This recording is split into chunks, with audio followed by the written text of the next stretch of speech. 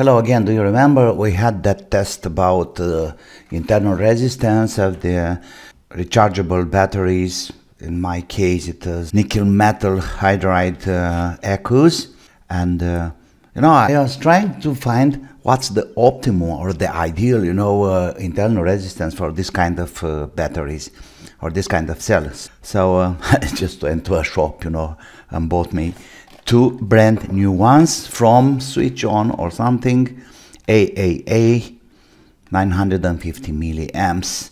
And now let's open it up. Okay, we can do it from here.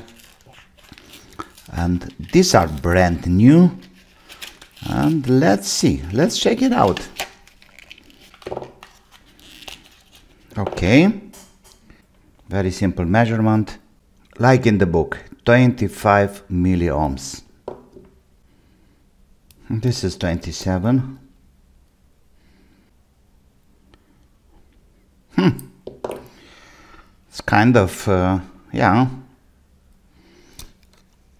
It's not a huge difference, but matters. 25, that should be perfect. 27. We see, probably these guys are just laying on the shelf for years. Do we have any numbers here? When it was made?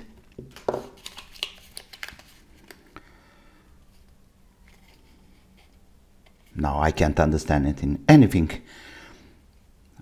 No, I can't see any numbers. So it's very possible they've been on the shelf for some time, but I have exactly the same aqueous here. This is my bicycle light. I'm using it often. And let's see about these ones.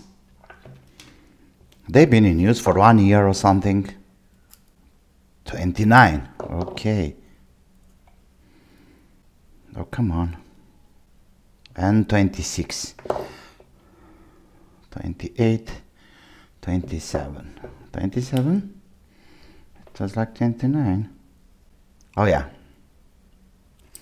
Okay, so it's looking like 25 milliohms. It's the ideal internal resistance for at least this kind of consumer. These are not special. They are very, let's say, cheap.